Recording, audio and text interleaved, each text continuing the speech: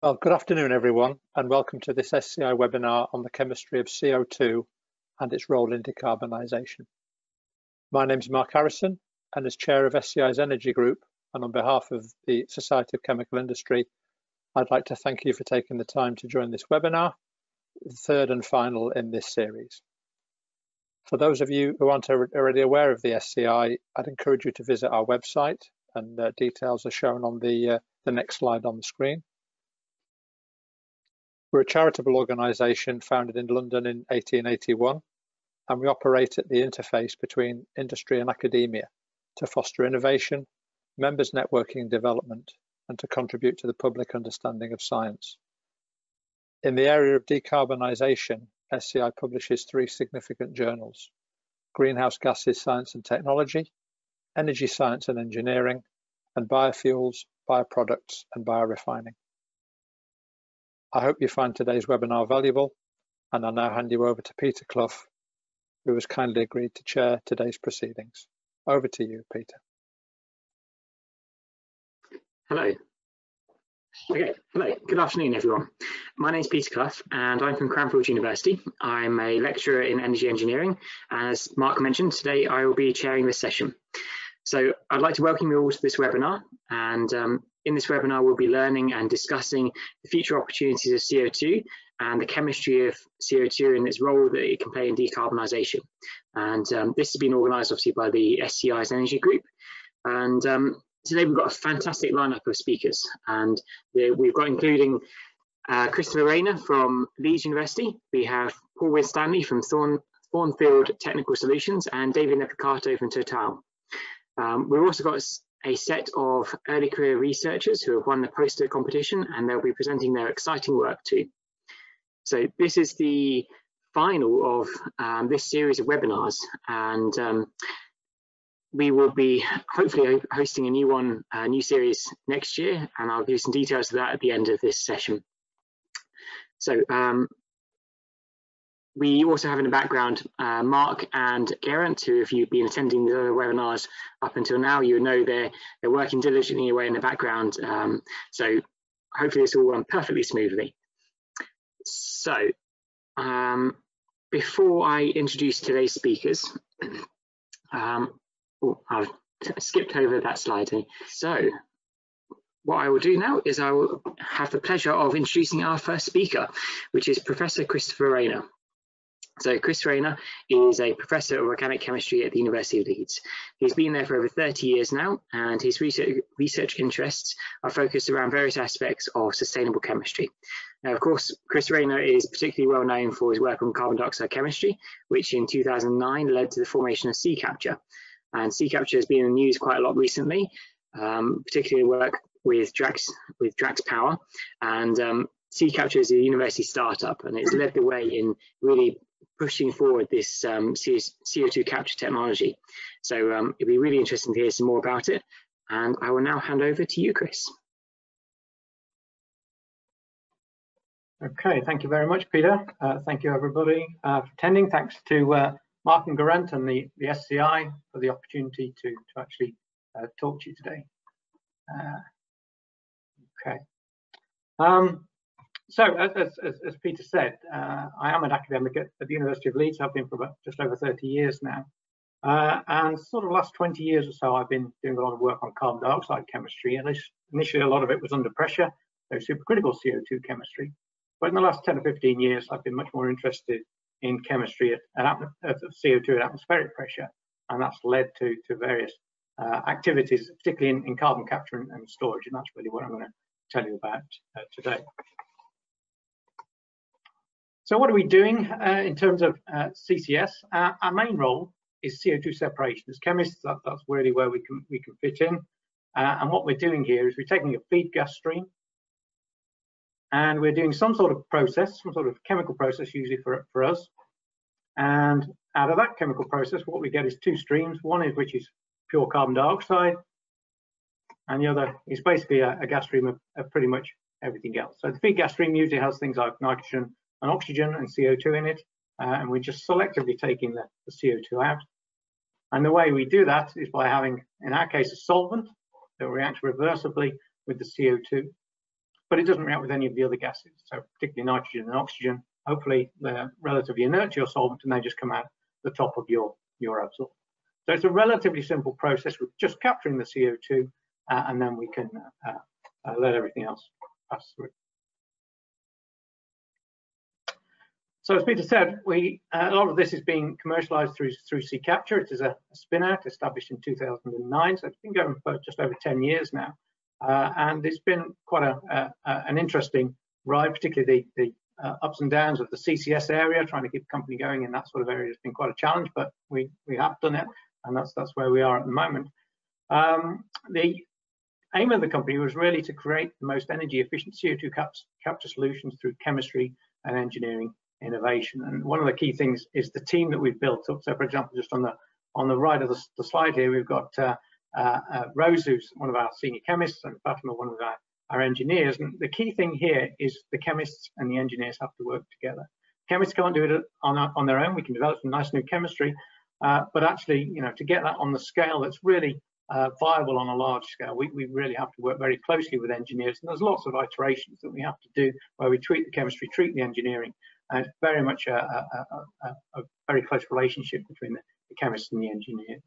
And when we set up Sea Capture, I mean, it was always it was an interesting project, an interesting opportunity. I must admit, I never really thought we would get to the stage where we are now, where we've developed some really, really fascinating chemistry that really does have potential to play quite a significant role in combating climate change and essentially saving the planet. Sounds a bit cheesy, but actually, it really is vital now that we do everything we can. So why did we set up Sea Capture? Well, really, CO2 separation processes, they've been around for a long, long time, but really, they haven't really moved on very much. So this is an original patent from the 1930s by Rod Bottoms. And basically, this uses amines. So amine chemistry for separating CO2 out of gas streams has been around for the best part of 100 years almost. And basically, the process here is used for natural gas sweetening. So when natural gas comes out of the ground, it's got lots of hydrogen sulfide in there, it's got lots of CO2 in there, and they're both acid gases. So if you wash it with a basic amine, then the basic amine takes the CO2 and the H2S out. And so a lot of the work in CCS now has been a sort of an extension of that same concept. But of course, the gas stream is now very different. It hasn't got lots of natural gas in there. It's got other things. So it's got oxygen in there. It's got lots of nitrogen, impurities that often come from combustion, particularly coal and biomass, for example. You get small amounts of metallic impurities that can actually cause all sorts of problems when you're trying to scale all this up. And so what we really wanted to do was trying to develop a new technology that was totally different to amines. And so if we do that, then it enables a step change in performance, step change in all sorts of characteristics if we rely on some quite different fundamental chemistry. And there haven't really been any developments on that for quite a long time. And so we do have some really fascinating technology. You can see it there in the bottle. I can't really say too much about what is in there, but you can now say that you have seen our solvent, or at least one formulation of our solvent. So those are two of our chemists there. Doug Barnes, the chap on the right, who's now head of chemistry at Sea Capture, he developed our current leading formulation. We've very much driven all the chemistry aspects of Sea Capture. And Rose there is one of our senior chemists that works with him. So, the chemistry is very innovative, very different to amines, and that gives you all sorts of advantages in terms of performance and lifetime. So just to show you a little bit about how this basically works, we have a flue gas coming out of a flue gas source. In this case, it's a picture of a power station, but it could be anything from sort of an iron steel manufacturing, cement works, hydrogen production, anything where you've got a large volume of a gas stream that's got CO2 in. And so what you then do is you can just get my laser pointer. You have an absorber here, and basically what you have is your solvent raining down this absorber. At the same time, you've got the flue gas blowing up the bottom, and as the solvent comes down the bottom, basically it picks up the CO2, whereas all the other gases keep going up, and eventually they come out the top of the absorber column. So at the bottom of the absorber, you've got your solvent with the CO2 absorbed. And the key thing is that is reversible, and it's usually reversible by heating it up. And so we then pass the loaded solvent into the stripper, and the stripper typically operates something where between 100 and 150 degrees centigrade, something like that. And at those sort of temperatures, the CO2 comes off. So then the CO2 can then be compressed, and it can go off for utilization or storage or whatever. And as the solvent moves down the stripper, of course, more and more CO2 comes off. And by the time you get to the bottom of the stripper, all the CO2 comes off, and you've got your lean solvent again. Now, of course, to do this, you have to heat this stripper up to quite high temperatures. It's a very large vessel there. And of course, the way you normally do that on a power station is to take steam from the power station. And that actually introduces quite a significant parasitic load on the power station and can reduce the efficiency by sort of 20 to 30%. So quite a big chunk there. And so reducing the energy required for this stripping process is actually very, very important. And that's one of the key things of the sea capture technology that I'll tell you about. So, as I say, it's a wide variety of gas streams, not just power stations, but anything that's got a gas stream with CO2 in it. So this tells you a little bit about the parasitic load that I mentioned that you typically get from a CCS process on a power station. You can see MEA, that's the original technology that was developed in the 1930s. That's evolved quite a lot over the last 10, 20 years to something more suitable for CCS, where people use actually a mixture of amines, so what we call amine blends. And you can see you can get the energy you use down from about 3.7, 3.8 gigajoules per ton of CO2 captured to around 2.8 gigajoules per ton of CO2 captured. The current estimates for our solvent on scale are around 1.8, 1.9 gigajoules per ton of CO2 captured. So you can see we've taken it down by roughly about 50% from the original MEA technology that was first discovered. Even then, it's still a significant improvement also on amines. And this is a key thing for our technology. That's just one aspect. There are many others. So, for example, because our solvent components are so different, one of the problems you have in an absorber is you've got lots of oxygen, and that can cause degradation, particularly of amines, but any sort of organic species in there. And we see very low levels of that with our solvent components. They're also very low corrosivity, and they've been designed to minimize any environmental impact. So much kinder all around, really. So how do we do this? Well, basically, when we start off developing a CCS process, we do it on a lab scale, about 1 to 10 grams of CO2 per hour. And it's typically in this piece of equipment here, which is vapor liquid equilibrium apparatus. And this basically measures the solubility of CO2 at different temperatures and pressures. And from that, we can work out whether a solvent has potential as a CCS agent or not. We then need to scale it up, and this is a pre-pilot demonstration plant here, basically where you've got a cyclic system, so you can continuously load and reload your solvent, and you can really get a good idea of the performance of the solvent, see whether it's really worth scaling it up to the next stage.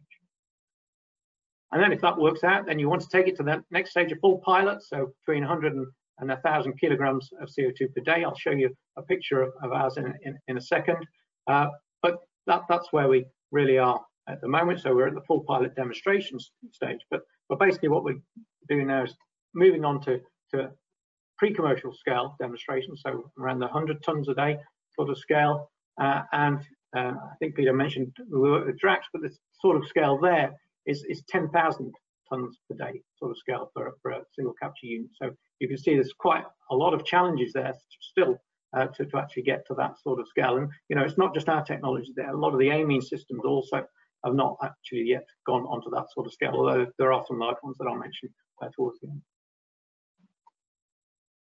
So this is our demonstrator on Drax. This picture's a little bit old now, but it gives you an idea. So you can see it's a shipping container. It's actually in two. There is another one behind it, and then we've got absorb columns at the top here. One of the reasons I like this picture is because you can see it here at the back. This is actually one of the gas ducts from one of the boilers. So it's huge, and you can see you can probably fit one of the shipping containers in there. And at the moment, this is the offtake we have from this duct, which is about 10 centimeters, something like that. So we're going from something that's about 10 centimeters diameter to this sort of scale. That's the challenge with where we are. So Drax is a very big power station, produces about 6% of the UK power supply, biggest in the UK, 4 gigawatts generation, something like that. The other very important thing about Drax is the potential for what we call negative emissions. And Drax were very forward thinking quite a while ago, realizing that perhaps coal isn't going to be the best thing in the long term. And they moved on to biomass, and this as their main fuel source. And this actually gives you the potential for what we call negative emissions technologies, or BECCS, bioenergy with CCS. So for many years, what we've been doing is taking carbon out of the ground, we burn it in a power station, generate heat, energy, and we get lots of CO2 coming out of the top, essentially. What BECCS allows you to do is essentially the opposite process. So what we've got at the moment is lots of CO2 in the atmosphere, 400 ppm going up continuously, of course, and through photosynthesis, energy from the sunlight, that allows CO2 to be reduced and converted into biomass. And basically, the biomass, if you harvest it, and particularly if you're able to use waste biomass, then you can make pellets, burn those, and if you capture the CO2 from those, then and store them underground, you can see it's a mechanism for taking CO2 out of the atmosphere and putting it underground. Now, there are all sorts of qualifications you have to make when you're thinking about BECCS. You've got to make sure you don't use too much energy, for example, transporting the biomass around or harvesting the biomass, or using too much fertilizers, those sorts of things. But if you can actually get this to work, it is a recognized concept by the IPCC and the Climate Change Commission, so that it can actually be used and counted as negative emissions. And of course, the better we do this, the lower the energy penalty, for example, in the capture process, and the more efficient this will be, and the greater the potential for negative emissions. And if we're really going to reach net zero, there are some things we really can't fully decarbonize. We're going to need some negative emissions technologies in the future, particularly by 2040, 2050. And so this is a really viable method for that. Just to show you, just to finish, these kinds of things are real. This is a power station in Texas, Petronova, that has CCS fitted on it. It actually has CCS fitted on just one of their boilers, and it takes about 50% of the flue gas from that boiler. This is the system here. You can see on the right. This is the large absorber column. So this is where you have your. This is actually an amine-based system. So where you have the amine raining down in the absorber. And then the stripper is this silverized container on the left, and this is basically at higher temperature, and the CO2 comes out at the top here. You can see the pipeline there, and then this is the pipeline here where the CO2 goes off. Actually, in this case, it's used for enhanced oil recovery, so it's actually transported about 80 miles down in the Texas coast towards an oil refinery, and they pump CO2 down there, and that actually helps oil get oil out of the ground there. Not an ideal use when you're considering trying to combat climate change, but what it does do, it really allows you to demonstrate, build, and have if you like, a financial incentive and business model to actually build these kinds of pieces of equipment, because they are costing a lot of money. They are a very significant investment to actually put it in place there. So net zero, how do we get there? We need to fundamentally reduce global emissions wherever possible, of course. And renewables are going to play a huge role in this. So solar, wind, all these sorts of things. But CCS is also going to be a key part of the transition. It will be required to reduce emissions from sectors which are hard to decarbonize, so cement, for example, iron and steel, glass and ceramics, all sorts of energy generation processes, waste to energy, for example, still put CCS on the back of that, is potentially very useful.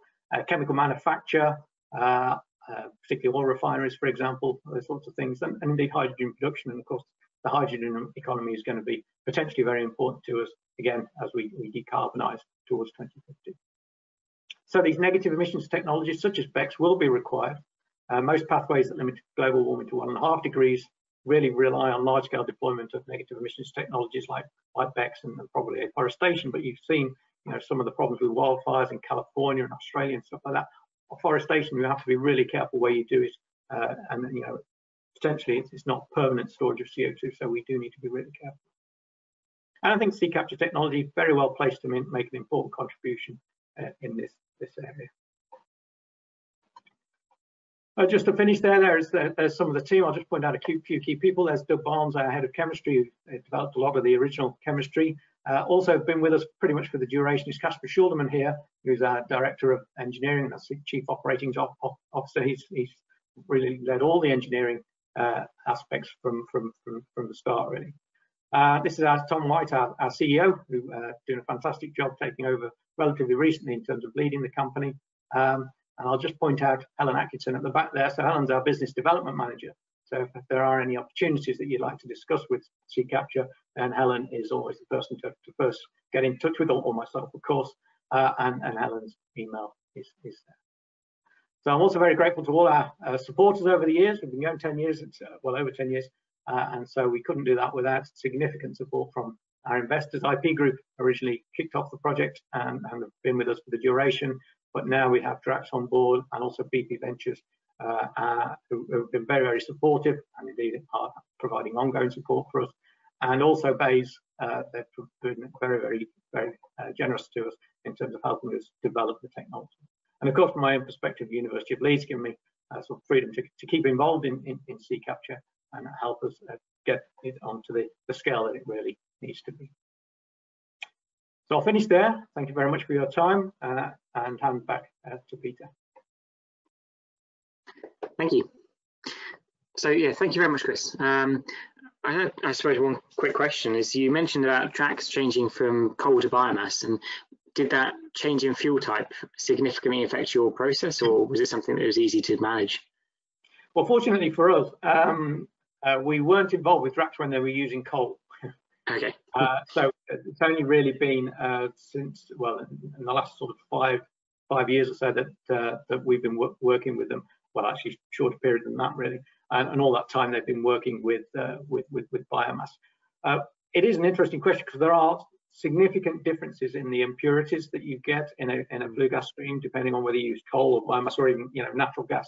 And particularly for things like coal and biomass, you can get trace metal contaminants, and they can be oxidation catalysts, for example, and that can cause real problems if you don't deal with them properly. The other very important difference between coal and biomass is that coal has a lot more sulfur in it, and so typically if you use coal as a power generation, you have to do flue gas desulfurization, whereas if you're using biomass, it's much less important. And so that's one of the key things that we've been looking at. Maybe can you repurpose the FGDs, for example, in a large power station to capture CO2 rather than SOx and NOx.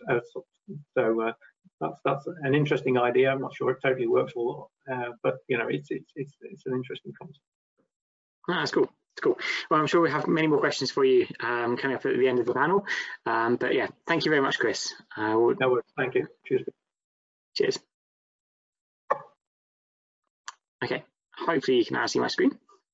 I can't actually tell what you guys can see and what I can see, so hopefully you can see it. But if not, I'd just like to start by introducing our next speaker.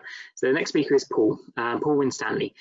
Paul is a chartered engineer. He has over 30 years experience of successfully delivering a wide range of projects. And these projects have been for some of the largest multinational companies around. Paul is currently working on advanced renewable energy technology projects with Thornfield Technology Solutions, and this includes the ETI's Advanced Waste Gasification Demonstrator project in the West Midlands with Q Technology. So without further ado, I will hand over to Paul. Thank you very much. So, thanks for the introductions. It's been a fantastic set of webinars. There's a lot of information that's been useful. Let's say, I mean, some of the Professor North stuff from the first section comes up in mine, as well as the other. And as I say, sort of, yes, I'm actively working with Q, still supporting their plant after ETI as well. So I thought I'd take a look at the CO2 market and the potentials for everybody, and where people are currently working for this presentation, which is a lot of what I've been doing with ETI and independently over the last year. So we can see that the world production of CO2 versus the utilization of CO2 is at quite a large disconnect, as the emissions are in the gigatons range, and the world CO2 market is in the million tons range. So one of the biggest consumers being the fertilizer market in the world, and the food and drinks in the other sectors. So, but when we focus on the UK, we see a slightly different story. The UK is actually the largest CO2 market in Europe. However, a substantial amount of our CO2 is actually imported from Europe. So it gives, again, interesting dilemmas. But again, we've got 360 million tonnes being emitted, and we've got as little as 600,000 tonnes being consumed. So there's large disconnects going on within there. The thing, and you look at the sectors that might be able to capture the CO2 from, it's going to be energy supply, it's going to be business, and probably some of the others, a little bit of the waste management.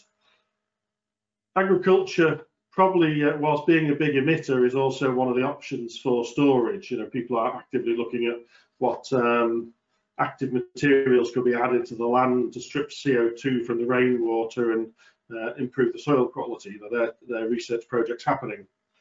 Residential heating, pretty much the only way that's going to be decarbonised is either switch to electricity or switch to hydrogen in the future. And again, there are projects looking at that. So we know that our CO2 production is going to drop from 366, because it has already dropped, and our goal is to be net zero. And currently we have this 600,000 tonne market of CO2 that doesn't really look like it's going to change. In fact, it looks like it might rise, if anything. So ETI and CO2 Stored have done a lot of work into where around the UK we could utilise geological stores, and the UK is blessed with an awful lot of these. It's typically up somewhere around 78 gigatons of storage around the UK. So again, we can see that there's plenty of room for storage, but the costs of this at the moment are unhappy. As a carbon tax or something similar comes in, then clearly there will become a tipping point where the stores become more viable. I think the interesting side around some of that, and there's a lot of speculation that in reality the first stores might need support, a lot more support from government to start running. Then once the business is in place, it might well take off, and but that would then rely on a carbon tax type system. So the northwest of England has recently had its gas fields in the Irish Sea approved for CO2 store. So again, that's an interesting one. I think that's the hydrogen project in Cheshire that will probably support that. So, where might this CO2 be stored from processes? So, because of where the off-site stores are, you're limited really to locations in the UK. So you're suddenly saying that if you looked at one hat on, this is the only place we could have CO2 emitters. And we know that's not really going to be practical for a country that is distributed in its own nature. The advantage of these areas is these areas typically have got very large chemical plants in. So if you're looking for CO2 utilisation to chemicals, polymers, then the facilities are already there to be converted to utilise CO2 instead of oil, but the technologies just still need to get there. So we have to start looking at how can we serve the other areas of the UK, what methods are going to be there for that in the future. So some of this sort of came from, some of this was covered by Professor North earlier on as well, sort of combustion capture and utilisation of CO2. Now, most of the papers and studies out there, they all support there are two forms, pre-combustion and post-combustion capture. So pre-combustion, you've got much smaller volumes, generally at pressure. This is happening today with things like biomethane, the same as the decarbonisation of natural gas fields that have had large CO2 volumes within them, which wasn't typical of Britain. It was more America and Holland had that type of natural gas fields that they discovered. the post-combustion is exactly the stuff that was just talked about, sort of from the flue gas. And you know, the costs to these are not exactly insubstantial, and they're currently adding large challenges to industries to how do they utilise it and how do they still make money. And that's why there's a lot of trials going on to try and pull down the costs. Several of the CO2 capture technologies are making this goal for £30 or lower capture costs, but that's just to capture the CO2. It doesn't include the compression of it for use, so it's effectively generating CO2 at atmospheric pressure. So companies like LanzaTech can do pre or post combustion. It's a biological process that works it. Carbon Clean are doing an awful lot in the biomethane market as well as the post combustion. But the reason I've shown like that is because you can see that most of them can use either, and some can only use sort of clean air CO2 because they don't want the hydrocarbons, and you don't also want to lose any of the hydrogen or the other elements. So things like deep branch making proteins from CO2.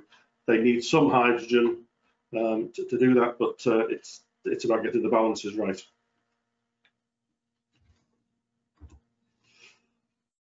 So we then start looking at the existing markets for CO2 and the opportunities.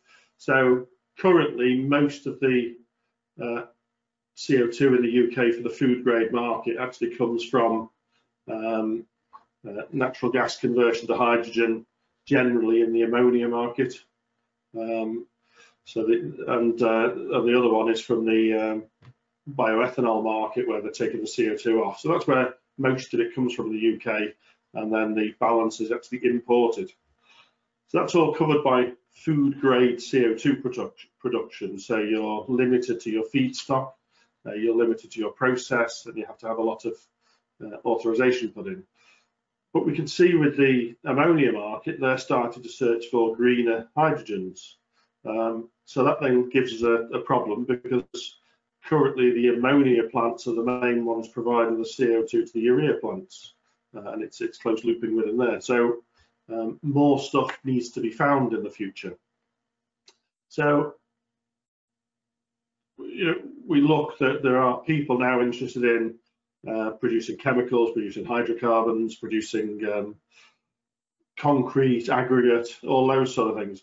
A lot of those don't really need food grade CO2, so that might open the gasification of solid market with CO2 separation and increase, because nobody's foreseeing the food grade CO2 market reducing from its 600,000 tonnes. But because it's food grade, it's a closed loop system, so your existing transport system couldn't transport non-food grade CO2. So the market needs to be big enough, and currently the people trying to utilise the system in the concrete sector particularly are putting additional strain on the UK food grade CO2.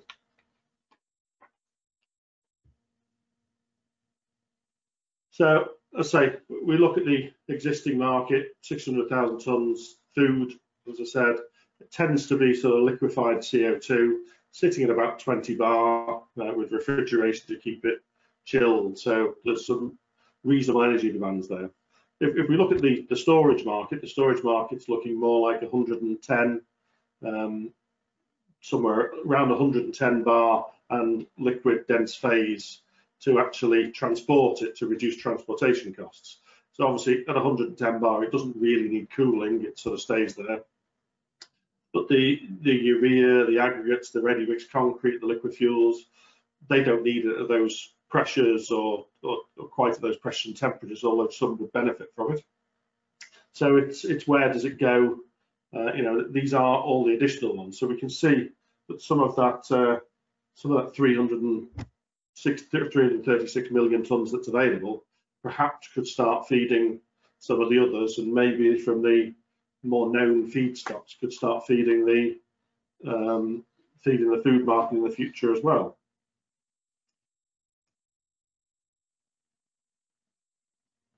when you look quickly at the ready-mix concrete market or the aggregates market, so the ready-mix concrete market in the UK, if it all switched over to a CO2-based one, could consume over 100,000 tonnes, and the aggregate market could consume another 100,000 tonnes. Again, still a large mismatch. So again, we look at the existing food grade market. The thicker the arrow is typically where the current consumption is. So the majority is decarbonated food and drinks, and as I say, that's one of the largest markets in Europe, single markets. But you know, some is obviously going to welding, semiconductors, things like that. So you know, the import of food graded CO2 potentially from next year will also now be a challenge. So what do we do? How do we deal with that? We need to start generating our own stuff and start to become more independent, more self-sufficient. So we start now looking at the technologies that are available. Again, Professor North covered some of these: electrolyse and catalyse, solid oxide fuel cells and catalysts, reduction and biological. And again, you can see from the flow charts where these processes could pass on to. So the electrolyse ones, I mean, typically that's electrolysing the CO2 or CO2 and water to generate a syngas that you'll then put into a catalytic process to generate the product that you want, whether it be a polymer, whether it be a hydrocarbon, whichever. Solid oxide fuel cell, much the same, it just operates at a much higher temperature sort of than the other one. The reaction-based ones, they tend to be producing aggregates, sodium bicarbonate. You know, sort of Tata in Cheshire has recently converted their gas-fired CHP to generate their sodium bicarbonate. But again, that's from clean natural gas because it's food grade, because the sodium bicarbonate is actually entering the medical market, the pharmaceuticals market, as well as the food market. Yeah, a lot of these are trying to tell us that they're at a high TRL level. The electrolytic ones from their supply chain are suggesting that. But really, we're only seeing small-scale plants, and we're seeing large requirements for the future. The aggregate market's working well in the UK, but the concrete market I'm seeing a lot less of. So these are some, not all, of the players in the electroconversion market. It's just a typical example. And as I said to you, some are claiming that they'll sell product to you now that will work. Several of the ones such as BSE and Helder Tokars, they're actually commercially selling electrolyzers into the carbon monoxide market, particularly in some American sectors where the transport costs of the bottled carbon monoxide start to outweigh, and they can actually cost effectively make people self-reliant, converting their CO2 into CO for the chemical industry. So again, things are happening as they go on, but the electrical requirements for these are huge. You know, I mean, 2 tons of CO2 would require somewhere around 2 to 4 megawatts of electricity to convert it into CO. And on the back of that, we'd also need something similar or larger to turn water into hydrogen to give you the syngas to generate the output. So it's there, but they're all reliant on a very clean electrical supply to them to make sure they do offer the reduced CO2 that's required. So there are some people then doing just catalytic processes. The lower two, the ones that sort of are very, very low TRL levels. So they're using catalysts, one at high temperature, one at low temperature, to generate solid carbon nanofibers, carbon, you know, that type of material, which has a good value, but they need to be driven up the TRL level so that they can be shown, can they deliver that at scale? And then you've got the top two are typically generating polycarbonates and polyoils from the CO2. They're suggesting it looks interesting, and they obviously have got some large plants operational around the world. But again, the polymer market tends to be big, as it is big now within the crude oil market. So I think they may well suit better to these places where they are already to operate at scale, with the CO2 captured from local industry and other industry slowly replacing the CO2. But we will need to find some very, very large electrical supplies for those, as the Humber project shows, where they're putting an offshore wind farm that's going to be dedicated to the hydrogen plant by the refinery there. So we look at the reaction and conversion again. There's many people. These are just a few to mention. The top ones are tending to produce an aggregate to support the concrete market, and again they have the potential to store in the UK alone 100,000 tons of CO2 a year, reacted into solids to replace quarried material. So there's transport benefits. There's many things that they'll require. Some of the active waste, such as some of the flue gas treatment systems that are sometimes classed as hazardous waste, they're reacted within there, and they generate the aggregates from that to go into concrete. The bottom two, Carbon Cure, are typically using a CO2 additive in the ready mix market, which improves the quality of the concrete and improves the cure time, whereas Solidia are actually looking at using carbon calcium silicate cement instead of ordinary Portland cement, which can be made with a lower energy requirement, because the temperatures to generate the cement are sort of 30% lower. But not just that, they can actually replace a lot of the potable water in their concrete with CO2. So again, interesting thing for the future, and certainly one that might work well in the distributed energy side.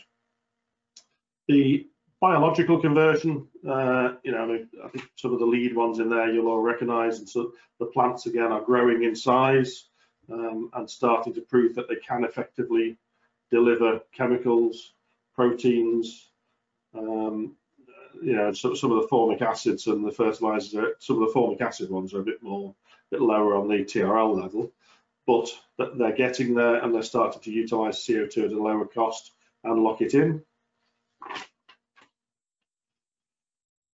So for me, when I summarize the CO2 market in the future, I think exactly as has just been said, storage is going to be key to supporting us meeting our net zero. I feel that if we want to get distributed energy, we do need to look a little bit further, because we need to deal with some of these distributed CO2 emitters that may continue to emit CO2. So we need to find a way of cost effectively utilizing that CO2 on a distributed network. I think, as I said, on the storage side, there's definitely an option sort of on those pipelines for those chemical facilities towards the end to utilize that CO2 for their copolymerization, for their oils, for their hydrocarbons. But we'll need to solve this large electrical demand that they require for that. They will need an awful lot of low carbon electrical power to support that. I think typically, when I was having a quick look at numbers, 1 kilowatt hour of electricity will produce about 0.4 kilowatt hours of liquid fuels. So we definitely need that electricity to be low CO2 to be able to support that type of thing, even in the short term. So I think there's a lot of pressure on the universities, on the innovators, to find the technologies, other technologies that can distributely use CO2 and pass it forward. And there's some big challenges that we're putting out there to the universities. They are grabbing them, as Professor North showed, and as other people have showed. That's what we need to do, find some distributed means of utilising CO2. Concrete looks like an interesting short-term one in the UK, maybe long-term, because they can afford to pay for the carbon dioxide and still make concrete at a level. But for some reason, those sort of ones aren't being pushed heavily in the UK. They actually seem to be more North American than European and British. So we need to overcome some of those issues as we move forward. So thank you, and I'll pass back to the organisers to summary and pass on to the next one. That's great. Thank you very much, Paul. Thank you.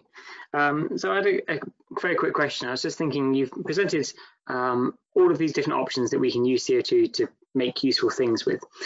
Is there any really easy wins that is just, we should be doing it already? There's just a quick thing that we can go straight ahead and do. Well, the one that I suggest is I don't understand why GRIP isn't further ahead on the concrete sector. It does look like that can lock quite a lot in, but it all seems to be North America. They're using, so they're giving it some improved savings because they're using liquid CO2 to manufacture the concrete, which then improves the quality of the contract to reduce concrete, reduces the cure time from 28 days to 20 to 24 hours, and improves the colour stability and things like that. Yep. But it seems to be being driven in North America. I mean, even concrete cure, and there are other ones. It's not just those two that are just they're the two that sort of jump to mind for me. You know, they're adding CO2 as an additive into a concrete market, so they're readily suitable. I don't know why we're not seeing more of those types of ones in the UK, particularly for the distributed energy side. But CO2 is a very stable chemical, so it's always going to cost to put it to something that's not going to emit. Yeah. It's kind of a really annoying thing about thermodynamics is that CO2 is quite stable. It's annoying that it's quite stable. It'd be more useful if it wasn't. But yeah. So some of the very interesting ones that I saw at very low TRL again, and I'm talking to UK universities, and they're not biting and don't understand why. We look at the Australian university where it's on one of my slides here, the Australian one that's actually looking at room temperature, room pressure, treatment of CO2 with liquid metal catalysts to convert CO2 to carbon, or C2NC, who again they're using high temperature to convert CO2 to carbon again, and both of them are saying on a smaller scale it looks like they can produce carbon fibers cheaper than the current carbon fiber technologies, and sort of 80% cheaper is what they're saying. And they are moving forward, you know, but they're moving forward slowly because they're trying to find the money. But again, I don't know why British universities aren't looking at the same types of things, because that probably would be a good answer, because even if we didn't need the carbon fiber, we could effectively drop it back into a coal mine, because it would just be clean carbon. Sure. I suppose it's a good stable method of carbon storage. It's been proven for a couple of million years now. Yeah. So they're the few areas that I'm wondering why the British aren't doing more about. Well, maybe we can continue that conversation, ask some of the academics later, why aren't you doing this? Yes. For now, I will pass, or I will take control, and okay, so then I'll start introducing our next speaker. So our next speaker is David Nevicato. David Nevicato is a research program manager at Total. He's working on CO2 and CCUS related research. After completing his engineering graduate, he then went on to complete a PhD in chemical engineering and has now built up 20 years of experience in the refining industry. And he joined the R&D division in Total in 2016, where he set up the new CCUS research and development program. And it was following the commitments from Total towards their climate strategy that this all began. So I'll now pass it over to David to continue. Yes, thank you very much, Peter, and good afternoon, everyone. In this session, we'll dive a bit into carbon capture and storage reality and the ways that Total is developing CCUS technology and business. well-known and under development technology should be deployed on a large scale to limit global warming and reduce CO2 emissions. According to this scenario on this slide, it's very similar to IPCC or IEA scenario. Limiting global warming to below 2 degrees requires achieving carbon neutrality in the second half of the century. But how can this be achieved? First of all, by reducing CO2 emission linked to human activity, by developing low carbon and renewable energy, by improving energy efficiency, and also by deploying CCUS, CO2 capture and geological storage for CO2 emission that are difficult to eliminate. This will not be enough because some CO2 emission and other greenhouse gases will remain. And therefore, achieving carbon neutrality will require to capturing these greenhouse gases, this CO2 in the atmosphere, to store it in the soil and deep underground, and thus bringing the carbon back to where it comes from. In these scenarios, energy negative emissions are projected to reach 6 billion tons in 2050. It's a current size of oil and gas industries, so it's a big challenge to develop it, and to 20 billion tons by 2100. So negative emissions should be developed in the coming years, and we could divide the negative emission technologies into broad categories: nature-based solution, or nature carbon sinks, as forest, carbon soil storage, and technological solutions, like bioenergy production or direct air capture, coupled with geological storage of CO2, most named as BECCS or DACS. So climate experts view CCUS as a tool indispensable to fight climate change. And by 2050, CO2 storage should be represent around 10% of the necessary reduction effort. This should generate a huge growth and an activity that will continue for a long period as a negative emission we will be required at least till the end of the century. Total ambition is to become the responsible energy major.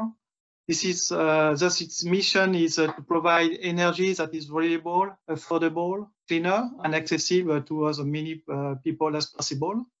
And in May 2020, Total announced this ambition to get net zero emissions by 2050 together with the society and for its global business across its production and energy products used by its customers. More especially, Total is taking 3 major steps towards achieving these ambitions. First, an objective of a net zero across Total worldwide operation by 2050 or sooner. A commitment to net zero across all its production and energy products used by its consumer in Europe by 2050 or sooner. And an ambition of 60 or more reduction of this carbon average carbon intensity of energy products used worldwide by Total customer by 2050, with intermediate steps of minus 15% by 2030 and minus 35% by 2040. Within the framework of the GHG protocol, Total distinguishes between 3 types of emissions. Scope 1, and the Scope 1 is a direct emission from sites. Scope 2 is an indirect emission related to purchase energy consumption of operated sites. And Scope 3 is other indirect emission, and Total report in Scope 3 only the CO2 emission linked with the use of product used by our client and the product sold by Total, and which is the most significant in terms of the CO2 emission. The first part of the ambition of Total is to become carbon neutral for its own GHG emissions for its own production facilities. So it's concerns Scope 1 and Scope 2. So we have control over these emissions, and are responsible of them. So achieving carbon neutrality across these scopes is an obvious goal for Total. We intend to lower our direct emission by improving energy efficiency, eliminating routine flaring, electrifying your process, and reducing methane emissions. And to address the residual emissions, we are developing carbon sink, such as nature-based solution as forests, or as well as carbon capture and storage. So in your drive toward carbon neutrality, we have set an interim goal of reducing GHS emission to your oil and gas facility from 46 million tons per year in equivalent of CO2 in 2015 to less than 40 million tons of CO2 by 2025. And during the same period, group total production will have risen by nearly 50%. So clearly, it's a big challenge for your Total and for your business to switch for this new type of industry and new type of facilities. About CCUS. So CCUS, as it is an industrial standard in industrial project management, and projects launched today are based on major exciting technologies, CO2 capture technologies, for example. They are required to be scaled up and adapted to the specific of the new business. Of course, we work as well as on future improvements to your AD activities, mainly to reduce the cost of the technology. Everything starts with capture. So we can address a variety of CO2 as well as the industrial or CO2 for decarbonizing your economies, but as well as with biomass CO2 or atmospheric CO2 for negative emissions. So the objective here is to separate CO2 from other components, treat it to exclude contaminants such as water, SOx, NOx, or H2S to avoid corrosion issues. As a general principle, the more concentrated the CO2 is, less expensive is the capture. Therefore, the first example today concentrate in hydrogen production from natural gas, mainly hydrogen produced by steam methane reforming, with around 20% of the concentration of the CO2, or the process CO2 generated by the cement and steel industry, and the concentration is around 15 to 20%. So work is being conducted as well on lower concentrations, such as furnace, about 10%, gas power, around 5%, and even on the current 400 ppm of the CO2 contained in the atmosphere.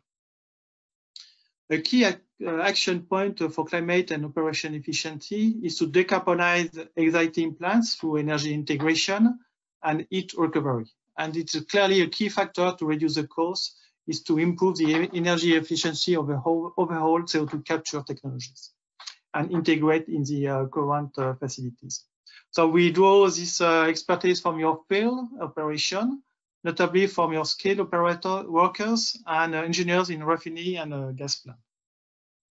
Once captured, the CO2 needs to be fitted for transportation, and thousands of CO2 pipelines exist in the world, mainly in North America and a few in Europe. This transportation is usually done in dense phase to minimize the transportation cost. And the pressure is around 100 bar, will enable the dense phase in all the temperature conditions. But CO2 shipping is embryonic today, with a vessel carrying around 1,000 or 2,000 tons of the CO2. And it is one of the Northern Lights undertakings. Once the flow grows, transportation requires building network and expanding flexibility. This is what the gas and the LNG industry have been done for years. Next step is a question: what to do with this CO2? Reuse or store? First, reuse. This is there are first the limited requirement for customers such as beverage industry and greenhouse, as presented before by Paul. But it is better to reuse CO2 already emitted by someone else that produce it from that purpose, since ultimately this CO2 will be vented in the atmosphere.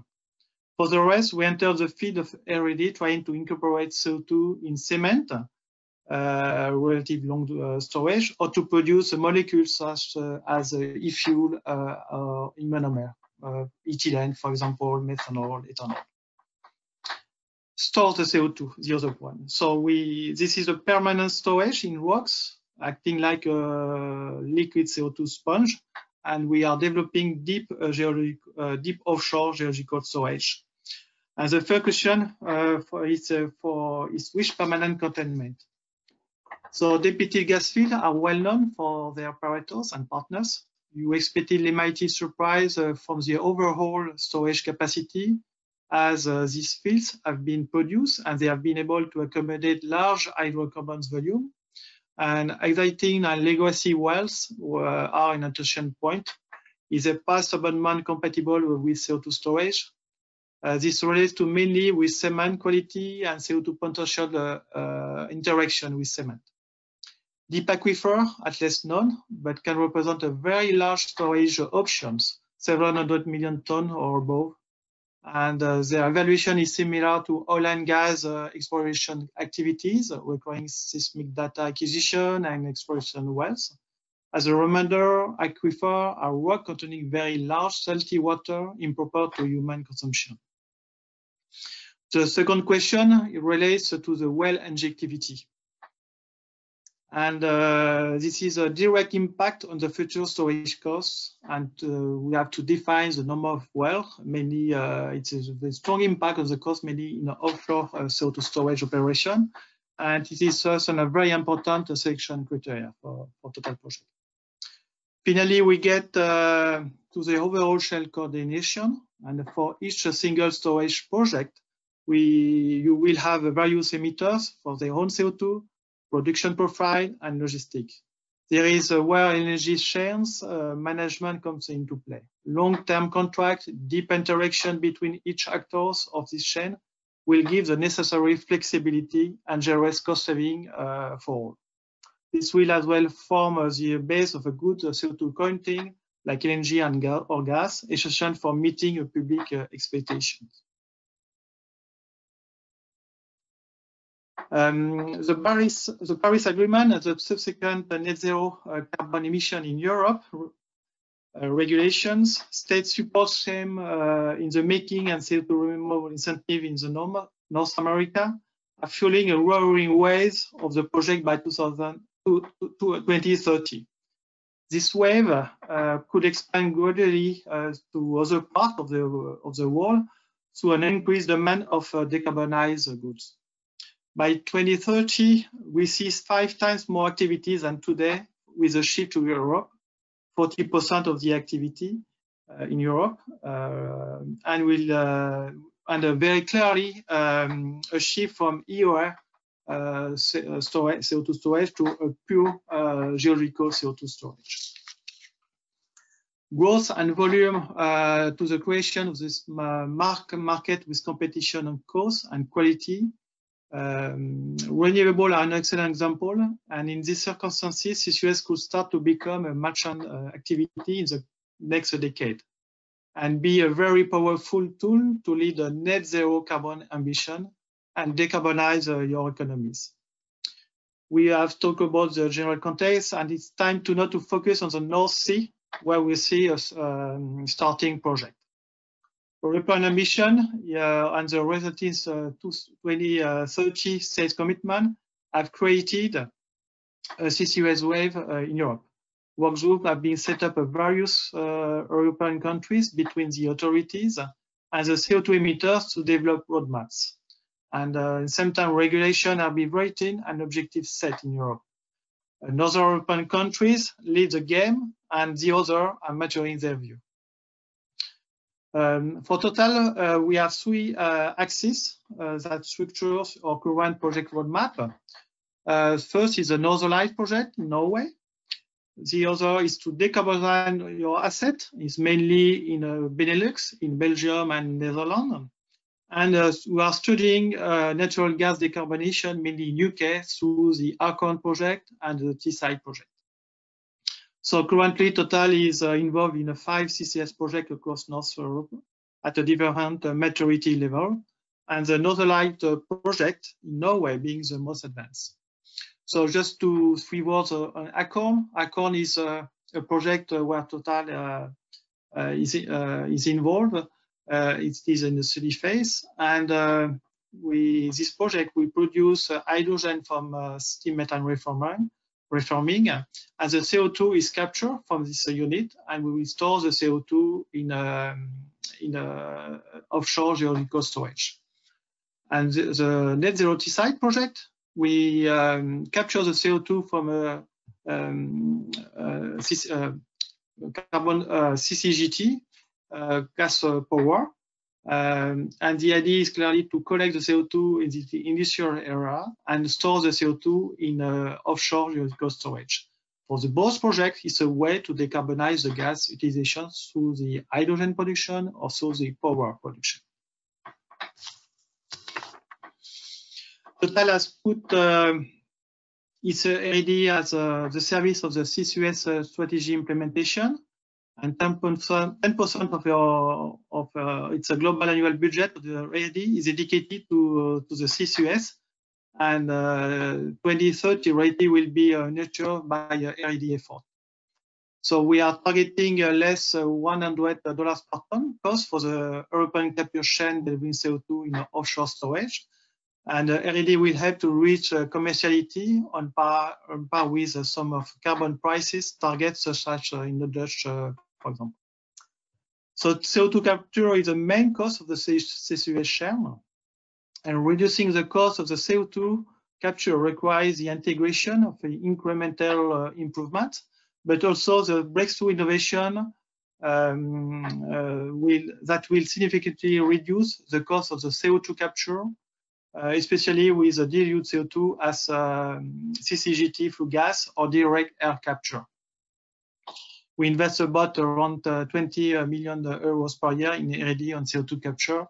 And one of the examples, we are working with quantum computing to formulate new materials and to reduce energy requirement for CO2 capture. The R&D action accelerates the development of innovative CCUS technologies.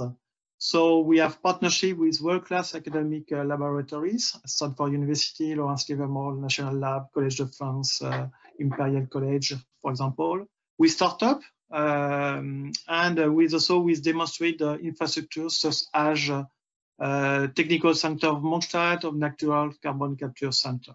So we are working on CO2 reuse and on CO2 storage. Is both application for the CO2 and to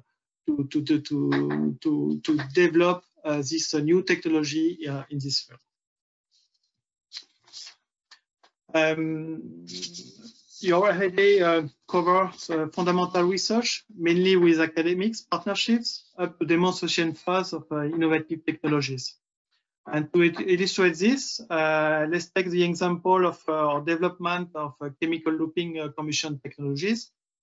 And CLC, chemical looping combustion, developed by Total and IFEUN since 2008, is it a combustion process that produce energy with inherent CO2 capture. In this technology, air and fuel are not directly mixed, but are introduced in 2 separate reactors, one oxidation and one one is a combustion. The oxygen required for the combustion is transferred for the oxidation to the combustion part by tiny metal oxide power around 200 micrometers. And the combustion gas produced contains mainly CO2 and water, and it is not diluted by nitrogen from the air. Just after water recovery, removal of NOx and SOx, but it depends on the quality of the feed, no additional CO2 capture step is necessary.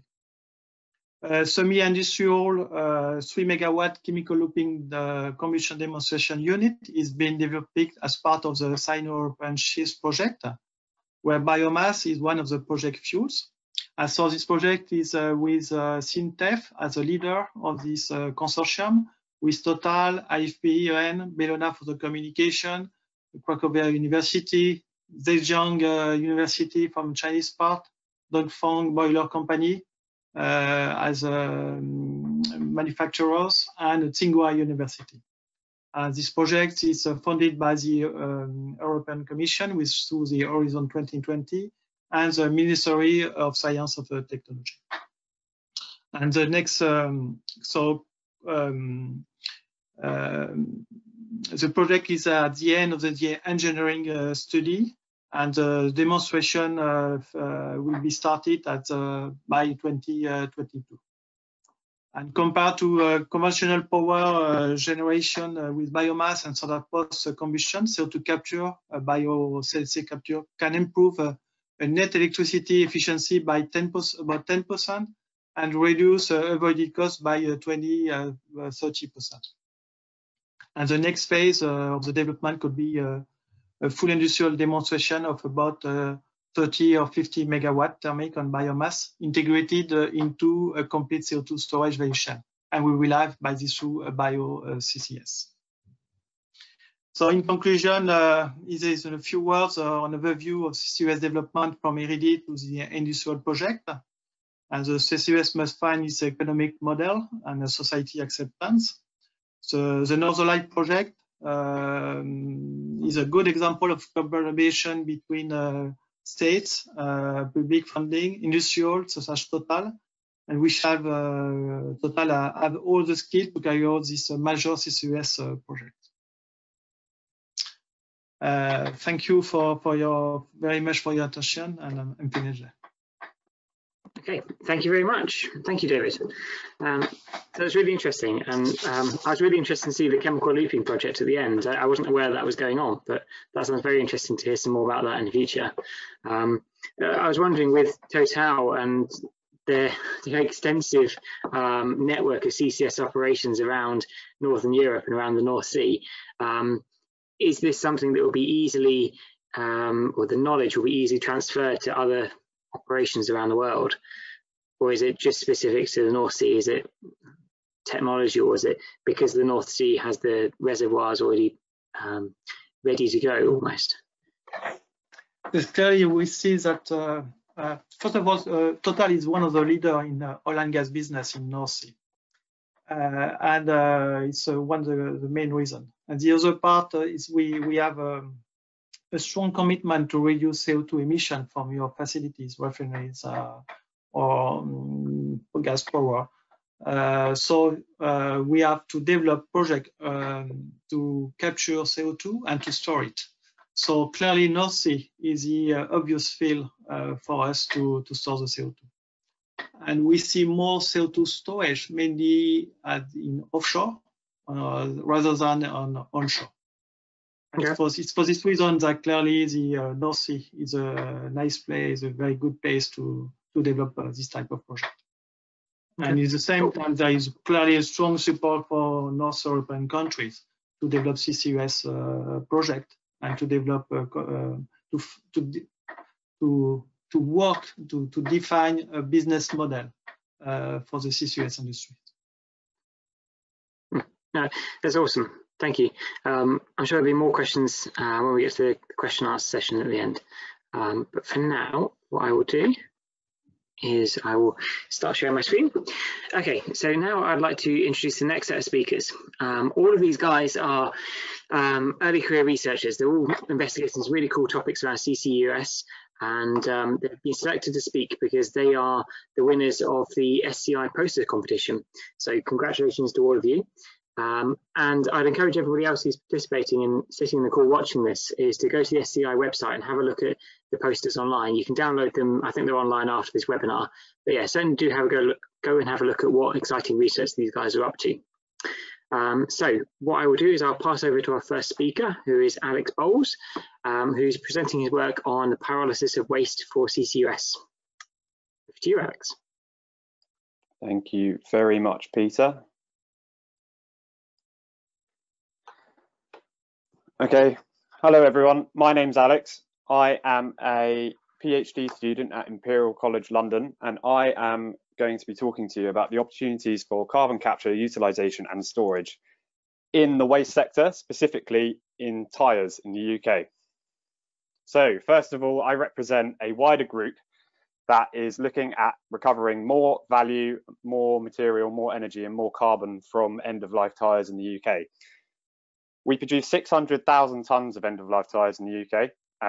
They're primarily a hydrocarbon-based product. They are they have a high environmental burden of both production and disposal. Production because they're primarily a crude oil-based product, and for disposal, tyres are really difficult to recycle. You've got the rubber and the steel, and they're bonded together, so separating those two is really tough. In addition, they're very tough to landfill.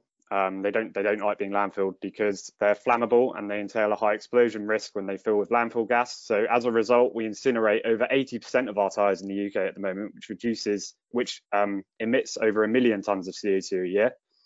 So my group is, well, I'm a PhD student. My supervisor is Dr. Geoffrey Fowler. He's an academic and a pyrolysis expert. He has been working in carbonaceous materials for over 30 years, and he's chair of the British Carbon Group. I have really good industry contacts who sponsor me. They include Duncan and Joe, who have lots of experience in project management, investment and manufacturing. So I'm really lucky to have access to these three people. So I'll talk to you about PyroEnergy first. That's the company that sponsors me. So their solution to this issue is to apply pyrolysis to end-of-life car tyres. Pyrolysis means heating in the absence of oxygen to break larger, more complex organics into smaller ones, which are then more amenable for recovery. So if we look at the current tyre life cycle in the UK, crude oil feedstocks go to a new car or truck tyre. It's then used, and when it reaches the end of its life, it's incinerated. What we propose instead is to apply pyrolysis, and what this does is it breaks the complex formulation of a tyre down into 4 products which are much more amenable for recovery. They include steel, which can be directly recycled, oil and gas, which can be combusted for energy or recovered, and a carbonaceous char. This carbon char is especially interesting because compared to incineration, what that carbonaceous char is captured CO2. It's called pyrogenic carbon capture and storage. And if you apply this to 80% of the UK end-of-life tyres, which is only one waste stream, you're saving over 1 million tonnes of CO2 a year.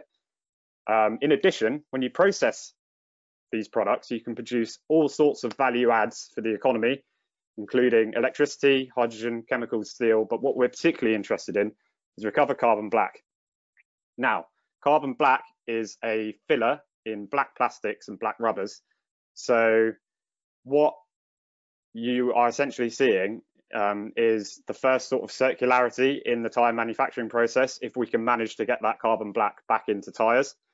And PyroEnergy, we have a pilot line over in Grimsby. We decommissioned that last year, and we're actually upscaling this process.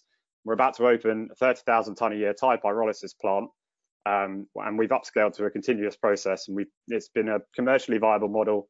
It's profitable, and it's going to provide about 50 jobs in the local area. So really exciting to be involved with that.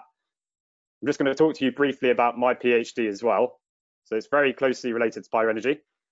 We wanted to answer the question of, can we capture more CO2 using pyrolytic tyre char? So what I do is I take PyroEnergy's char, which I mentioned before, I activate it under chemical reagents in the lab. And what this produces is a very microporous CO2 adsorbent. And the reason it's a CO2 adsorbent is because CO2 likes to adsorb onto micropores of a very specific diameter. We can actually synthesize these from the char, which is waste derived, in our lab at Imperial. And what this has the potential to do is capture over 10% of the weight of the carbon each time as CO2, and it's reversibly and rapidly. And you can regenerate this carbon indefinitely over a very long period. And what you're looking at is a waste derived CO2 adsorbent, which can then be used in point source capture processes. So to conclude, I hopefully have convinced you that pyrolysis of wastes is worthy of thinking about in terms of carbon capture, utilization and storage. You can save several million tonnes just by pyrolysing one waste stream, which is tyres. And after activation, pyrolysis char is an effective CO2 absorbent, which provides an additional opportunity for carbon capture. Thank you very much. That's great. Thank you very much, Alex. What I'll do is I'll go through all of the presenters first, and then we'll go to questions at the end. So thank you, Alex. I'll pass over to Harry next, who's going to be talking about the techno-economics of a next generation hydrogen production process. Yeah, thanks, Peter. Good afternoon, everyone. Welcome to today's webinar. My name is Yongliang Yan. I'm very happy to be invited in this webinar. So the title of my poster is Techno-Economic Analysis of Low Carbon Hydrogen Production through Sorption Enhanced Steam Method Reforming Process. So as we know, hydrogen is a versatile feedstock which is widely used in oil refinery, ammonia production, and also the production of other chemicals. And also the low carbon hydrogen is an attractive clean energy carrier which can be used for the clean energy transition. But the current hydrogen production is mainly focused on the steam method reforming, which contributes around 2.6% of the global CO2 emissions in 2019.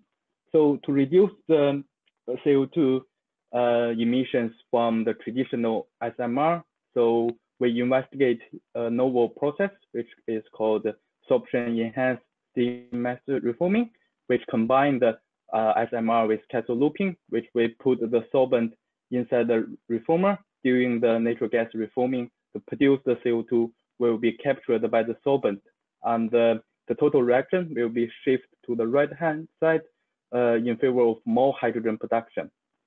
One drawback of this FEMR process is we require a large amount of heat for the regeneration of solvent. So we need a proper heat integration with the consumer to reduce the additional CO2 emission. So in this work, we investigate the techno-economic feasibility of the different SESMR configurations, which can be integrated with oxy-fuel combustion, chemical looping combustion, and also biomass-fired consumer. And we evaluate the process performance in terms of net efficiency, CO2 capture efficiency, levelized cost of hydrogen, and also the cost of CO2 avoided and the removal. So we propose the different SESMR process, and we use Aspen Plus software to simulate the process performance and also follow the typical chemical plant cost estimation methodology to calculate the capital and the operating costs. So in this slide, you can see the case performance of the proposed SESMR cases. As you can see, when we increase the CO2 capture efficiency, and the net efficiency will be reduced, and also the capital cost and operating cost will be increased. But among them, the case 3A, which is SESMR integrated with chemical looping combustion, we can achieve nearly 100% of CO2 capture with the higher net efficiency and the lower level cost of hydrogen. So this figure shows the level cost of hydrogen of different SESMR process, and you can see the distribution of the different components. So as you can see, the blue bar and the blue bar and orange bar accounts for the large share of the cost of hydrogen production, which is the capital cost and the fuel cost. And we also calculate the cumulative discounted cash flow based on the different hydrogen selling price. So as you can see, with the assume the hydrogen selling price at £3 per kilogram, all the investment of the proposed SESMR process can be paid back after 8 years. So to conclude, the level cost of hydrogen for the proposed SE SMR plant is ranged from 1.9 pound to 2.8 pound per kilogram, which is comparable with the traditional SMR with amine-based solvent scrubbing system. And by applying a carbon price, the cost of CO2 avoided and removal can be significantly reduced. So the results of this work can provide a flexible option for the blue and carbon negative hydrogen production in terms of the cost and the demand of hydrogen, demand of CO2 reduction. So that's all. Thank you very much. Ooh, perfectly on time. My alarm's just going off now. Okay, stop. Okay, well done, Harry. Thank you. So I'll pass over to our next speaker now, which is Dominika Zabiga, who's got a presentation on carbon materials based on waste for CO2 capture. So over to you. Hello, thank you very much. My name is Dominika and I'm currently working at University of Northumbria. It's my great pleasure to share my work with you that is actually dealing with design and fabrication of materials that will be coming from waste treatments and would be suitable for the carbon dioxide capturing. So I would like to stress here that the work that I'm going to present here is it's been done in a collaboration with Italian CNR and Spanish University of Alicante. As an engineer, a material engineer, and why it's not working, and a physical chemist at the same time, for the design and fabrication of the materials, I'm using the physical chemical approach. So please don't be surprised that you are seeing here the surface tension isotherms merged together with zeta potential. So just give a very brief of how those materials are going to be designed and then how they are going to be presented and fabricated. We are using for that as a template foam or emulsion template. So you can see also that for those emulsions and for those foams that we are going to stabilize with particles, which are presented here on the bottom left on my slide, we have to put them into the solution, and we need to make sure that material that are going to be dispersed in that solution is going to be stable and is going to be going directly to the place that we really want to. So in those measurements of surface tension, we are looking for some kind of deviation when the material, actually particles in here, are going to do something irregular, something that is unusual for us. They are not going to follow the tendency, the trend for the birth surfactant, because they are merged in the solution with surfactants, but they are going to do something unusual. And on those bases, watching the behavior of foams, being focused on one single foam cell, we actually able to say that our design of the material, the entire structure, starts from the single interface. We are able to tailor the material, we are able to send particles to be stabilizing the proper final material starting from the single interface. We are observing in that many different phenomena. Carbon particles, normally they are negatively charged, so we can observe even the charge neutralization in that process. Sometimes charge inversion phenomena, as we are increasing the concentration of surfactant in here, and then the formation of the second layer of surfactant onto the carbon surface. Everything that we're doing here is actually helping us to send particles to the proper places to surround the bubbles of our foams and to give us the final structure that will be a very good base for the, for example, CO2 capturing.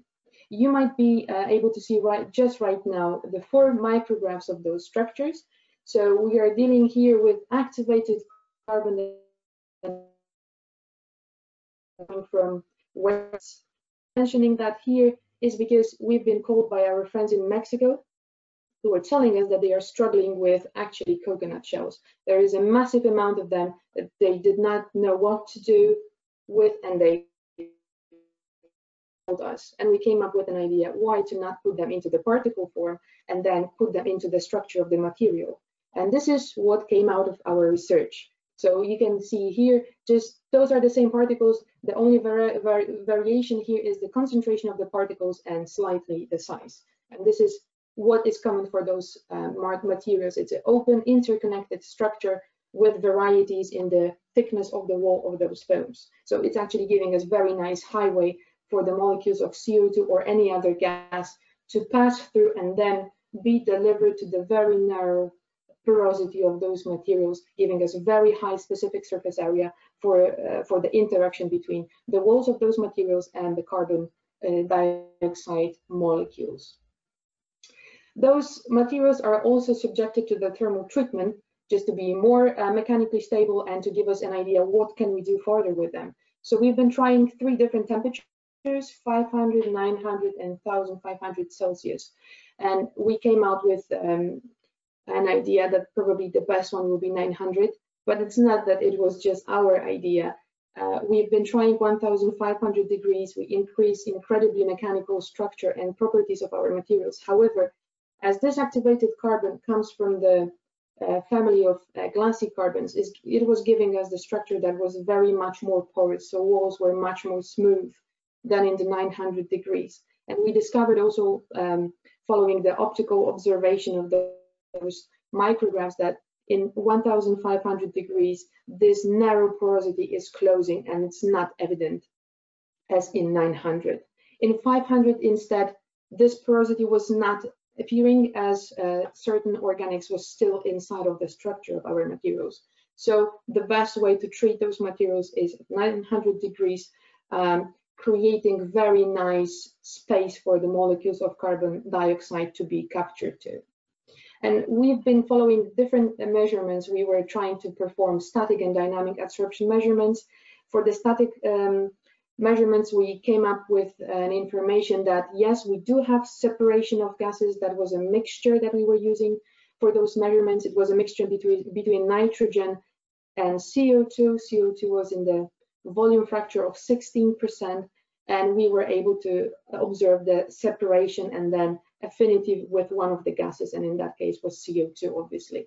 Here what you can see is the dynamic measurements and the adsorption in that dynamic state. So when we are subjecting those materials to actual work, we've been closing them into some very special small tubes that were designed in the University of Alicante, and we've been running through the mixture of gas through them for a couple of minutes to see if there is any adsorption, if the gas molecules actually are staying in the surface, in the structure and then on the surfaces of our materials or not.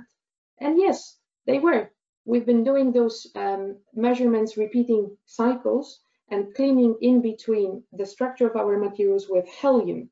And we got to know that what you normally can find in the literature is the number of cycles up to 4. We've done 6, and we've been very happy to say that after 6 cycles of these measurements, we are still having 90% of adsorption capacity within the structure of the material, of the monolith that we were producing.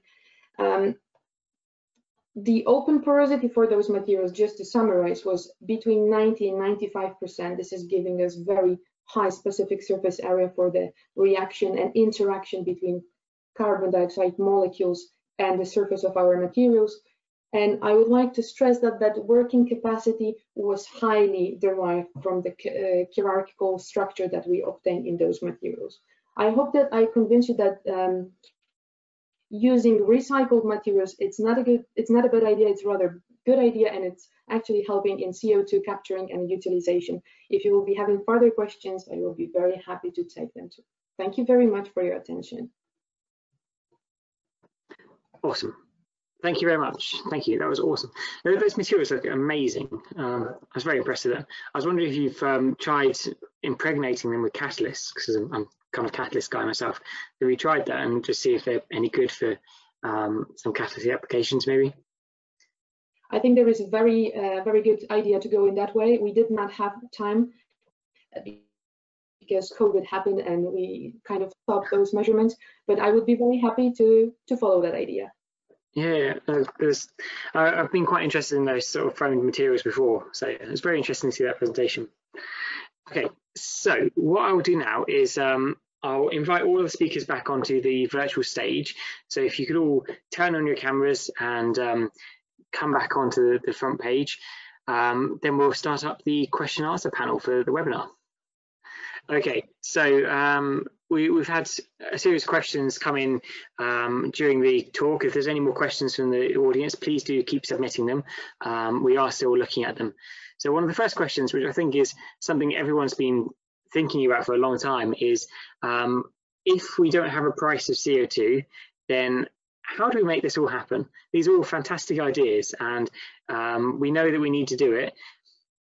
But if we don't have a price for CO2, how are we going to monetize CCU or CCS, and what's the best path forward? So let's start with David. David, would you be happy to take that one first?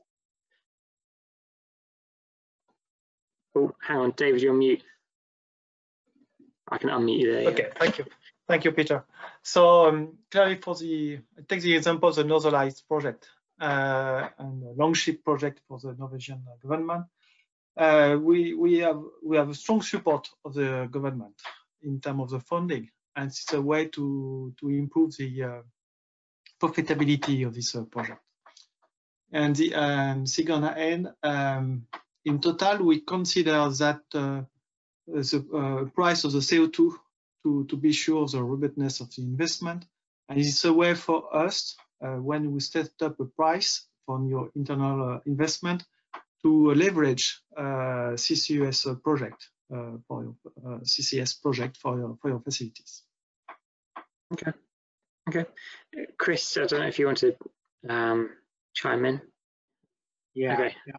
I think there has to be a carbon price or something very similar to that. I mean, you know, the scale of this sort of thing, to actually make it all work, you've got to have something like that in place. I know, you know, the UK government's looking at things like contracts for difference when you generate electricity with, if you're capturing CO2 at the same time, and you're getting extra money if if it's negative emissions, for example. I mean, ironically, one of the leaders in this area is probably the US, where they've had something like they have something called the 45Q tax credit, where you get between $30 and $50, I think, per ton of CO2 captured as a tax break, and that's starting to filter through. There's lots of projects going on in the US now that really has acted as a catalyst to get a lot of these sort of things going. So it's some incentives like that are really needed. I mean, there are all sorts of talks of the carbon price continuing to increase, and I think, you know, as we need to get nearer to net zero, I think people do have to start paying a lot more towards the carbon emissions that they're creating. So, and you know, if it's $20 or $30 at the moment, it probably will have to go very substantially, you know, 2, 3, 4, maybe even 5 times that over the next 10 or 20 years, I think, to actually really have an impact there. But I think it does have to come through some sort of governmental intervention, or even you know something on the global scale, I guess, to even level the playing field to all the companies that are around the world. Yeah, no, I completely agree. I think it's going to be difficult to sell to people. How are you going to tell my mum that she's going to have to pay more money for using her heating and things like that? It's going to be a difficult challenge. There are huge issues there in terms of, you know, just traveling. You know, traveling on planes. You know, I think we are going to have to cut down on traveling on planes. I mean, you know, yeah. We can make synthetic fuels and stuff, but you don't get anything for free. You know, you even those synthetic fuels, you've still got to get your hydrogen or your electricity to make the hydrogen. And if you're going to do it on the scale required, then the electricity or the hydrogen that's required, the scales are enormous too. So, you know, there's no quick wins as far as I can see. Yeah. I don't know if anyone else in the audience or the panel wants to come in with any more points on that. Paul, go for it. Peter, the one thing I was trying to get across is some of that is starting to happen at the lower cost. So they say the concrete people are typically paying £30 a tonne for their CO2. The food grade CO2 market is actually relatively cheap, although it's relatively small. But as Chris said, it's got to be an international thing. Otherwise, as a country, you're pricing yourself out of the market, and you're just going to destroy your own economy, or you're going to end up reapplying import tariffs based on an assessment of carbon emissions of those pieces of equipment, because you're quite right, the e-fuels agenda that everybody is shouting and screaming about, it's brilliant to reduce the carbon life of that because it's coming from fossil fuels, so you've shortened the carbon life cycle from a few thousand years to the sort of 100-year point. But the electricity required to generate those fuels isn't just big, it's monstrous. It is huge, and I don't think people quite understand that. I mean, some of it's going to clearly go back into plastics instead of oil, and that's good because that's at least sequestered for 100 years or so before it's recycled. But it's starting to happen, and corporate social responsibility is actually pushing it through because people are requesting it, but it needs to be a worldwide agreement. And at the moment, that sort of leads a little bit to be desired because the world isn't really agreeing on much at the moment. Yeah, that's actually a really good point. So you picked up on locking carbon up in plastics, and that's obviously a longer term storage mechanism for carbon. Maybe it's a limited scale, but should we be putting a value on the length of time that you lock that carbon up for? Well, the current British and European regulations are doing that, and so somewhat in America, but they're doing it very small scale at the moment, and probably insufficient carbon value against it to make it happen rapidly. As I said, I think government's going to have to step in for the first 1 or 2 or 3 carbon stores around the UK, although I do see BP and Shell start to make more noises about turning their rigs into storage regimes. Yep. So certainly the Irish Sea has been the first one to have proper CO2 licenses awarded to it this year, and that's obviously part of the iDeploy project in the northwest for low carbon, for blue carbon hydrogen. So it's starting to happen. If you want it to happen quicker, then the carbon price has to go up quicker, but that would mean imposing tariffs on anything imported into the to make sure that you won't penalise your own people. Yeah. So would any of the other panel like to comment on those points, or on if we should be putting a value on the length of time? Because at the moment we put a value on the ton of carbon, the weight of carbon, but should we be putting a weight on more of a value into the length of time that the carbon is stored for? I think we have to. Sorry. Sorry, go ahead. I've spoken already. Yeah. I think that the stability of the carbon is definitely a metric that should be measured, and that's something we're looking at with the pyrolysis char that we get from our tyres. We're really interested to see actually how long is that carbon going to stay out of the atmosphere for, because over time it will degrade into CO2. It's whether that process takes tens of years or tens of thousands or tens of millions of years, and that's definitely something we're looking at with our research. So I would say certainly that stability of the carbon is very important. Chris. Okay, so I think it's a really interesting area, and obviously that, you know, if something's stored for 1,000 years versus something stored for a couple of years, then there's a huge advantage there, and certainly geological storage is in the sort of thousands of years range, at least I believe it is. I think one of the other things that's coming out at the moment is, you know, so many companies or so many entities are saying that they're going to be net zero by 2030, 2050, or whatever it is. I don't think many of them have necessarily got a plan as to how they're going to do all of this. And, you know, people are sort of relying on carbon credits, offset credits and things like that. And I think we're very quickly going to realize that's not a very good method, certainly in the longer term. And, you know, some of the practices out there are maybe a little dubious at times as well. So I think that there's going to be all sorts of things like this that are going to have to be looked at an international level. Maybe the IPCC or whoever, you know, are going to have to look at all these things and find some way to actually calculate the relative benefit of all the different kinds of processes that we develop, and people are suitably rewarded for something that locks CO2 up for 1,000 years compared with locking CO2 up for 6 months and then it's just burned as a fuel or something like that. You know, there's obviously huge differences there in terms of the long-term consequences of the sequestration. Yeah, I completely agree. Okay, so we. Oh. Sorry, I agree with Chris. It's going to have to be a staggered approach, really, Peter. And it's going to be how long is it tied up for? Concrete is another interesting one because concrete through its life absorbs carbon dioxide from the air. So the question is, do the alternate concretes still absorb that CO2? Have you got that benefit, or have you shortened it or lengthened it? And it needs some scientific research around that. The manufacturers, the technology providers are clearly giving the short-term views, not the long-term views, because they don't really know either whether it will continue to absorb CO2 through its life like normal concrete does, or whether, so, you know, which is the better sink in the end. So there's a lot more research, a lot more information. It's a very, very complex story, and it is not going to be easy for anybody. I agree with Chris. People are promising net zero without understanding or having any real knowledge how they can get there. Yeah, no, I completely agree. And I suppose all of this new research needs to be done somewhere, whether it's inside a company or whether it's inside a university. And there's a question by David Osborne, actually, in this chat, who's asked, how important are these new discoveries? So if we're going to be making these net zero targets and we're going to somehow make all this new technology to make it happen, how important are all these new technologies? So Harry and Dominika, what's your impression of new technologies like fuel cells and algae and nuclear fusion?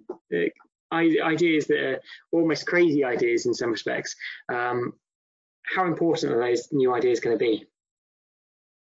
So if I might, I would ask a different question. I would reverse it. How prepared the world is for those new technologies?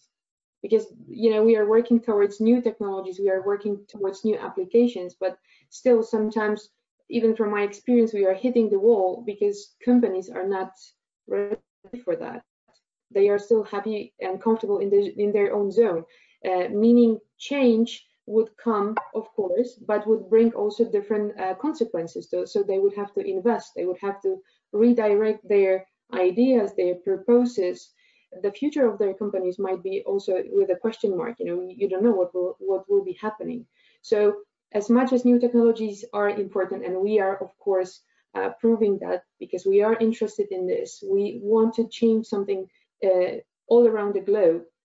The question is, as I said, is the world ready for it?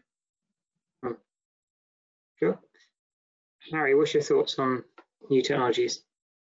Yeah, from my point of view, we need the novel we need the novel idea, we need the novel technologies to reduce the cost, and the meaning of the research is find the gap in the real world. We want to meet the gap, the research gap. So I think yeah, we need to keep the diversity of our research direction, and then we can find some other than the traditional capture CO2 capture technology, for example, and we can find some novel idea. We can further reduce the cost of the CO2 capture, something like that. So we need to keep funding for the research and for the novel idea, and we can link to the practical engineering. We can bring the gap, reduce the cost, and promote the development of the CCS.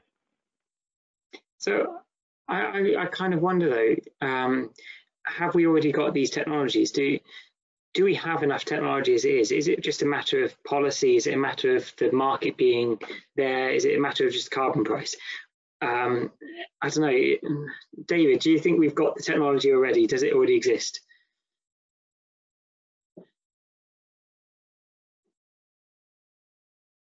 Yeah, some technologies is exciting to reduce, I will say, CO2 emission and to reduce CO2 from the atmosphere. But today, clearly, we have to improve their efficiency to find the profitability. And it's what we have seen for the renewable energy, for example, and for the offshore wind power. We see that incremental improvement of the turbine, of the aerodynamic, bring very strong improvement, and now we could decrease the price of the electricity produced by this wind power, and it is the price now is in competition with solar energy, with the PV. So today we have a lot of technology available, and one of the key points is, I will say, in terms of the energy, in terms of technology development, is clearly energy storage. I think we have to go further in this way. And in second way, it's clearly to find a way to produce energy at base load mode without CO2 emission. So Okay. fission could be nuclear power energy could be one solution, but there is others. We have to develop this type of energy. So clearly, we have to develop more and more technology to mitigate climate change. It's a good leverage for academics and for innovative people to develop this technology. So we do need to still develop more technologies. It should, I suppose, as an academic myself, would you suggest that I start focusing on a particular area? I know that Paul was suggesting earlier that we need more people looking into cement and CO2 capture within cement. I know that one of the people looking on the attendee list recently, well, not recently, about 10 years probably, started looking at the idea of CO2 in cement. Pretty sure he did some research on that. I don't know if he continued it though. But yeah, I mean, Alex, you're working on tyres, which tyres have been around for ages, and we've seen loads of people been developing projects for tyres. What's I suppose new? How, if we can develop something new for tyres, can we also develop something new for other areas of products that we currently dispose of or incinerate? So the pyrolysis of carbonaceous waste is really, really interesting in terms of capturing of CO2, because it's an aspect called pyrogenic CCS. And if you look at a tyre, for example, about 2/3 of that material is from crude oil. However, a lot of it, about 1/5 to 1/4, is actually from natural rubber, which grows in trees. And that is, when you pyrolyze it and you lock it as char in that solid form, that's actually a form of BECCS, which I believe Chris mentioned earlier. So that's one example of how it can be applied in the waste stream. Now, something else we're looking at in the longer term is whether we can substitute more biological feedstock into our kiln to increase the overall proportion of material that gets counted as BECCS, and then we might start to get into the negative emissions area that Chris mentioned earlier in his slide. So yeah, I think there's plenty of opportunities throughout to lock more carbon into solid forms through the pyrolysis technology we're exploring. Okay, and I don't know, Chris, would you like to comment on the new technology idea? I will. I'm very happy to. I think one of the things I would say, though, there is a lot of technology out there that we should be deploying already. We should crack on. You know, we haven't got time to waste. There are somewhat, you know, there's already ways to do CCS. You know, I showed you the power station in Texas. You know, we can already do it on a reasonably large scale. We should be doing that now. We should have been doing it 10 years ago, but that's another matter. Yeah. So we should be already using the technologies that we've already got. That doesn't mean to say we're there yet with everything we need. So there's lots of new technologies that I think that are being developed and still need to be developed. Energy storage, I think, as David mentioned, is going to be increasingly important if we're relying on renewables, and you know, that may come down to hydrogen, for example. Using a lot more renewable materials, though, you know, great if they're a waste stream. One of the things we've in the longer term for sea capture is what we want to do is actually manufacture our solvent components by fermentation, because they are the kinds of chemicals you can make by fermentation. So, you know, again, it's sort of a renewable material. We're not going to be doing it next year, but maybe in 5 or 10 years' time, that is sort of thing we would want to be doing, and moving everything away from production from fossil fuels to a more renewable circular economy as much as we possibly can. Nuclear fusion would be great, you know, but it's always would have been great. We're still not there yet, and I'm not quite sure whenever that is going to actually start to materialise. But there's a lot of really good stuff going on with it, but you know, it's always 10, 20, 30 years off. Yeah, unfortunately, that is the problem. It's always 10, 20 years away. And there's lots of limiting factors to get us there. But I suppose we can at least be hopeful that things like Brexit and COVID won't delay those any further. I probably get told off for mentioning Brexit on a webinar, but I feel like it needs to be made, especially when Paul mentioned earlier that it might be more difficult to source CO2 into the UK now.